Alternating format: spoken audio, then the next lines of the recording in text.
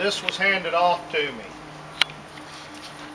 And I intended to read this after the end of today, but as you're about to find out, everything's been delayed for a little while. So some of you may not be able to hang with us. So I'm going to go ahead and read this. Hope I can get through it.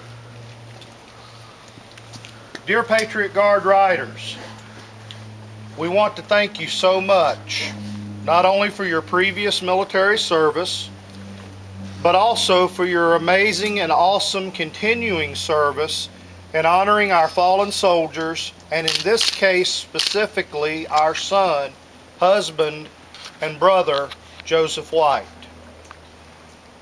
Your words on your forum and your presence and protection in a most difficult time has blessed our whole family more than I can say.